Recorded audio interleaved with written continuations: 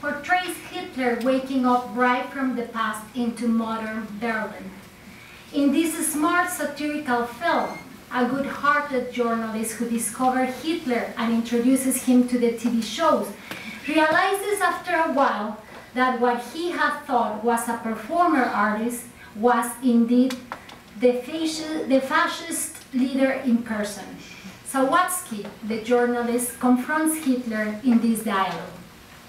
"You are a monster." "Am I?" "Then you have to condemn those who elected this monster. Were they all monsters? No, they were ordinary people who chose to elect an extraordinary man and entrust the fate of the country to him. What do you want to do, Sawatsky? Ban elections?" The differences between the contemporary masses that support Donald Trump and those that supported the National Socialist German Party that brought Hitler to power are vast. But the Hitler of "Look Who's Back" instantiates several aspects of the Trump phenomenon. That this barbarian could indeed be democratically elected as the next US president.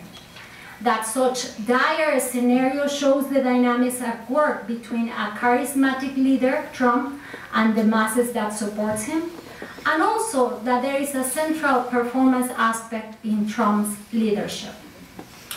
We speak ad nauseum about Trump's instigating violence, openly using highly racist, sexist, and anti-environmental statements.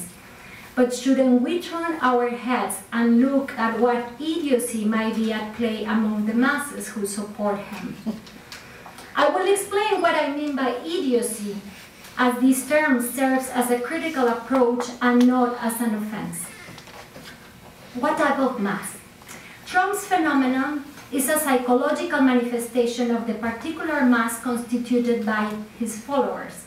This mass's libidinal investment on Donald Trump is an effect of an hypnotic-like suggestion that he, as a leader, exerts on his followers. As such, they follow him by means of an identificatory process of love. In group psychology, Freud links masses, love, hypnosis, suggestion, and ego. And at the same time, he differentiates two types of masses. There are unorganized, unorganized, spontaneous or natural masses, in contrast with artificial masses such as the church or the military. Among the characteristics of the masses are a diminishing of their intellectual functioning, including criticism and moral consciousness, a diminishing in those functions, and the fact that the masses think mainly with images, similarly to daydreaming, the space where fantasy is inflamed. Although masses can function without leadership, in the Trump's phenomenon, he has been positioned as a leader. A leader needs to have prestige as a necessary attribution. In Lacanian terms, he needs to be the subject that supposedly knows. The leader exerts his power through enticing the fantasy that he loves each one of the individuals of that crowd, and it is this illusion that founds such mass. The essence of a mass consists in the established libidinal bonding, and such bonding presents as double. Freud explains. What bonds the masses is eros, through the process of identification both among the members of the group and with the leader. In Freudian terms, then, the masses that follow Trump have fell in love with the guy. How pathetic is that? And they are loving the fact that they belong to such herd. But the masses and what binds them are a source of enormous power. Freud mentions that the mass has the ability to empower themselves and share enthusiasm. There are no impossibilities. Putting it that way, it is the time of this luxurious force which historical have created revolutionary change. However, it's not a revolution in the progressive sense, what is in the horizon, but rather an idiotic enjoyment. The libidinal, the idiotic enjoyment is the enjoyment vicariously through an imaginary fantasy.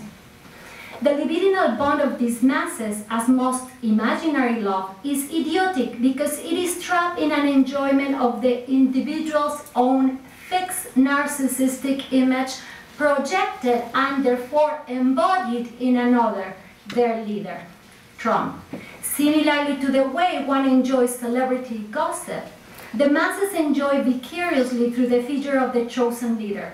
Frustrated and suffering the effects of years of dispossessing neoliberal practices, Trump's supporters position him as an ego ideal, a compensatory image of themselves projected into a fantasized future. In such fantasy, Trump, on their behalf, will reclaim the lost ideal of the narcissistic national identity through his motto, "Make America Great Again." By doing so, the masses hope that Trump will bring relief to their social economic struggles. If every mass of loving followers is potentially idiotic by virtue of enjoyment through the image, for example, those who supported Trudeau as a new leader in Canada, or the Greeks who supported the libertarian ideals of Syriza, and since images have an undeniable positive vitality as well, what makes idiocy problematic? The problem resides, I suggest, in lacking substance beyond the image. The poverty of thought and ideas is appalling. His strategy, all performative as part of his tradition in the showbiz, is merely imaginary and suggestive to the masses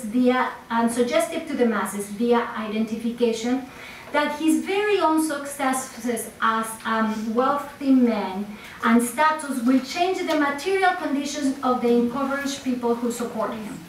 Trump gains sympathies by portraying himself as a wealthy yet approachable common guy who can speak every man's language. Following Baudrillard, Trump's image, however, is oppressing and violent because it pretends that the discrepant realities of him and his followers have disappeared.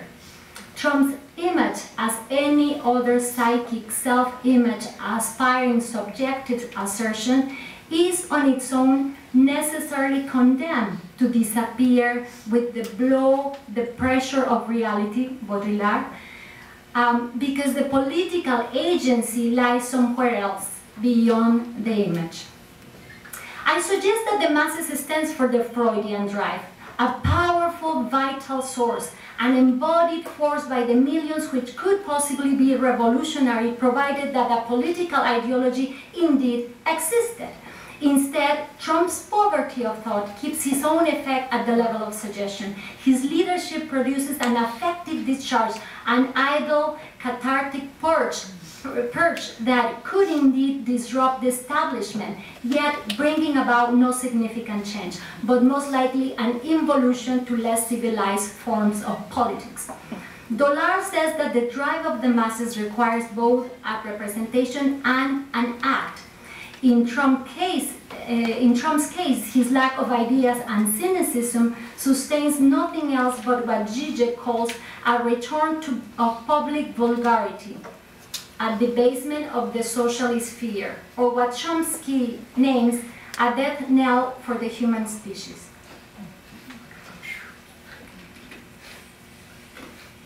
The declining of symbolic law.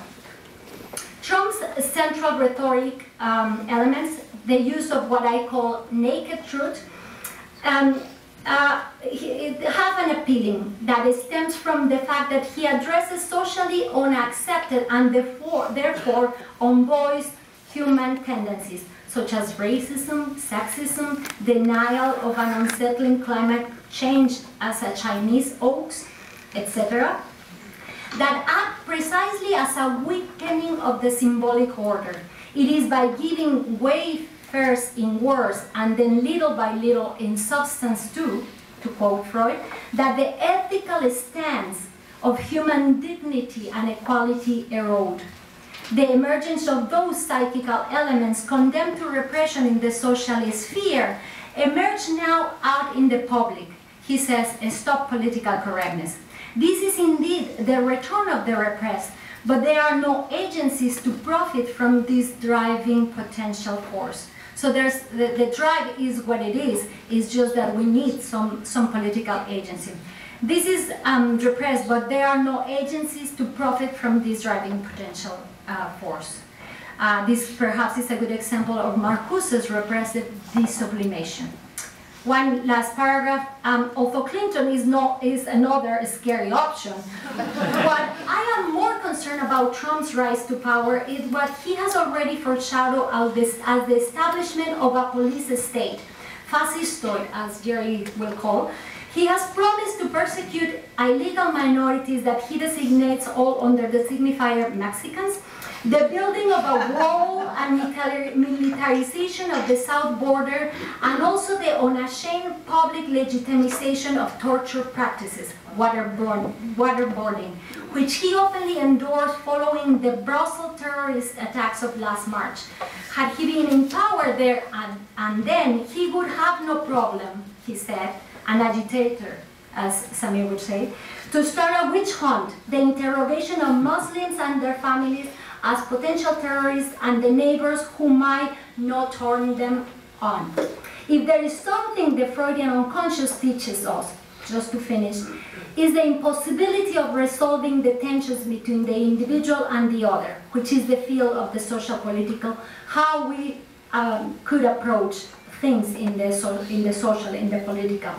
The perpetual Unbehagen, the discontent in civilization, is a secondary layer of a complexity already established at the individual level, which has already a built-in otherness at the core of the self. We are in a perpetual dialectic between the image of ourselves, misrecognized and alienated in the other. Equally, we are in a perpetual dialectics with regard to our desire and the desire of the other.